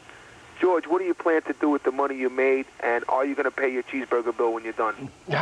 I can tell you this. I've made enough money to buy my own fast food franchise, chain anyway, and it's going to be a success because I'm going to buy all the burgers myself. Hey, there's a suspicion that some of us harbor that some of this cheeseburger stuff is hype, that in fact you're not crazy enough to have spent all of the last 6 months eating cheeseburgers, pizza, and ice cream, and that there had to be a high percentage of fish and poultry and complex carbohydrates in that diet. How true is that? Turnip greens. Turnip greens. With turnips, cornbread, crackling bread, chitlins, pork chops with gravy, rice. You hungry, Evander? That's my type of food. I know that's your type of food. That's the type of food they eat in Montebello, Alabama. Gentlemen, let's turn our attention to Montebello, Alabama, where they might be eating chitlins tonight. Montebello, what's your question? Good evening, gentlemen. I'd like to ask a question to Evander Holyfield. I've been watching him since his Olympic, I guess debacle is the best word for it. And I've noticed since, I guess it was the Dokes fight when I first saw it, that when he fights in the middle rounds of long fights, he seems to take the beginning of the round off and then flourish at the end of the round to win that round. I was wondering if that's an intentional move on his part or just unconsciously he does that. Well, you know, my strategy is to go into each and every round to take the lead, but look forward to the middle of the round when a lot of time my opponent think I'm hurt because I'm moving around. They feel that, well, if he's not punching, something's wrong. And a lot of time I want them to think that, and they waste a lot of unnecessary energy. Then coming in the last 30 or 45 seconds, I'm able to catch them with a lot of good shots. If not, knock them out. The next round, they come in with their mind all bent because of the punishment that they took in the previous round. George, when Sugar Ray Leonard came back to defeat Marvin Hagler after a lot of time off, he employed the strategy of flurrying in the last 30 seconds of each round and conserving energy and using that tactic to impress the judges. Did you consider something like that? They want to win by points. Yeah. They can actually rehearse in the gym what they're going to do in the fight. All I do is knock people out, and how can I rehearse that? I didn't want a decision. I didn't want to win a decision. I wanted a knockout. Until the final bell ring in the 12th round, I was still seeking a knockout. George, that's what I was trying to do. George, if you had fought in your present style, which is more relaxed and purposeful than you did when you were younger, how much of a better fighter would you have been? It's hard to say because I became heavyweight champ of the world, so it all was not wrong. Right. I was successful to a certain degree. I fought great fighters like Muhammad Ali and Joe Frazier. Even on your best night, the only thing that can whip certain guys like that, even Evander Holyfield, is time itself, not so much as what you do. My style fits in for today. I may have been out of style 15 years ago. I personally am of the opinion that tactically you're a considerably better fighter than you were at that time a long time ago. And there are some who say it would have been interesting to see this fighter in that body. But this fighter goes with this body, right? This fighter goes with that body, and this body is the body of the 90s. We're wearing out the phone lines, gentlemen, in Georgia and Alabama, but let's keep it up because we're having fun. Huntsville, Alabama, the Rocket Town. You're on the air. What's up? Yes, hello. I just wanted to ask Evander Holyfield how he felt about that typical George Foreman uppercut with the left hand, that one he walks in with, and then he throws that short left hook.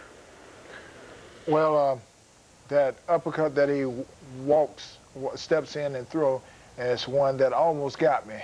And because when he hit me, put an instant knot on my head right then and there. And it was just a glazing shot. And I pretty much knew for the shot, that particular move for what he did to Jerry Cooney, and I was watching out and trying not to get hit with that and get hit with the hook, because usually them are the shots that he usually take people out with. The man is skillful. Evander Holyfield, very skillful. As I listen to him speak now, I see he's a lot smarter than people gave him. Yeah, he didn't talk enough to satisfy you during the 6 months leading up to the fight. Let's go to Savannah, Georgia, as we continue in the Southland. Savannah, you're on the air for the last question of the night. Yes, my name is Humphreys, and George, I'd like to know how the members of your church feel about you being a fighter. Which fighter do you want to talk about that? Why don't we have both of them answer that, since both of them are devout Christians? Yeah. George? Well, the strange thing about it, I preach in church all the time, especially the young people. If you want to be a boxer, wrestler, singer, dancer, go to church. There's no finer place than, and the God that I serve is the God of I'll help you be the best of whatever you want to be, not the God of you cannot do it. I think after the fight, they were all relieved that old preacher man made it back and would be able to eat their fried chicken again. I guess now you can respond. Evander? Well, you know, with me, I was brought up in church and a very spiritual person, and I feel that, you know, the Lord do grant everybody the opportunity to be their best in whatever they choose to be, what's right and what's fair. And my church backed me, Winston Village and New St. John and Mount Ephraim Baptist Church. All these churches backed me, and a lot of people pray for me. You know, I thank God to be able to uplift His name and what I'm doing. Great. Gentlemen, your final thoughts. Evander, what do you think you will remember longest and remember best about fighting George Foreman? Well, I will remember that you can't take age for granted. And he proved something to me, that it's the desire and hard work that a person have to endure to be their best. And you know, I wasn't looking at the age factor, just the point of his desire that he wanted to win so much that was cost me all that hard work, because it's just that desire and determination that he believed that he can do it. And I'm glad that, you know, he's a spiritual man. George, your final thoughts. Final thoughts, I got a chance to really read some fine newspaper articles. After the fight, for the first time, my journalistic friends were saying good things, not about George Foreman or Evander Holyfield, but about the sport of boxing itself. I'll never forget, and I will always cherish that thought and be thankful for the journalists who spoke well of my beloved sport, boxing. And gentlemen, we will never forget, and we will always cherish what you gave us that night in Atlantic City and what you've given us tonight. Thanks very much. Thank you. Larry, it was a great night then, and this has been a great night too. And I would like to add my voice to all of those journalists that George refers to. Just imagine a fight that made everyone feel good. Everyone who saw that fight felt good. And their words like dignity and class and fun and inspiring were thrown around to describe both of these fighters. Just imagine that. Well, the fight wasn't like anything else. In the end, perhaps it was as one-sided as a sunny-side egg, yet always it was compelling and often very competitive. A drama entitled, "The Old Guy Hung in There, Took a Beating but Went the Distance, Kept Coming and Trying." Evander Holyfield won the fight decisively. George Foreman won our hearts just as decisively. And that's the stuff of champions and heroes. Thank you, gentlemen. Thank you. And thank you, Larry.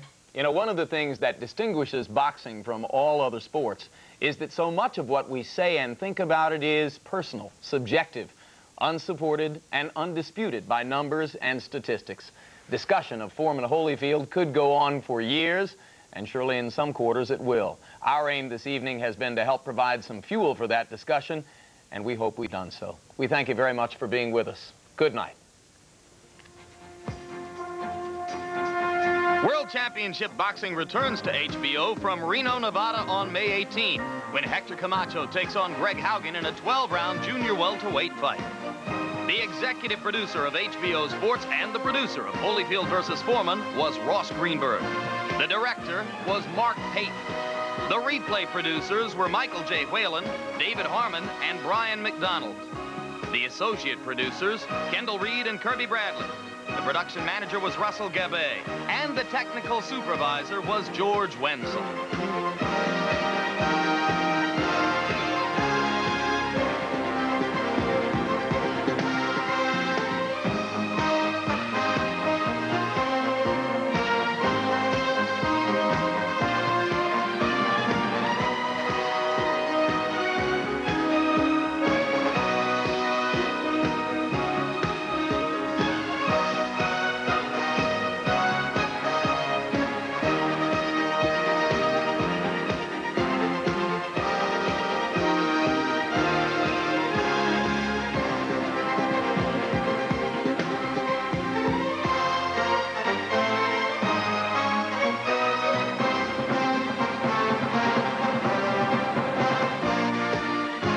has been a presentation of HBO Sports, the network of champions.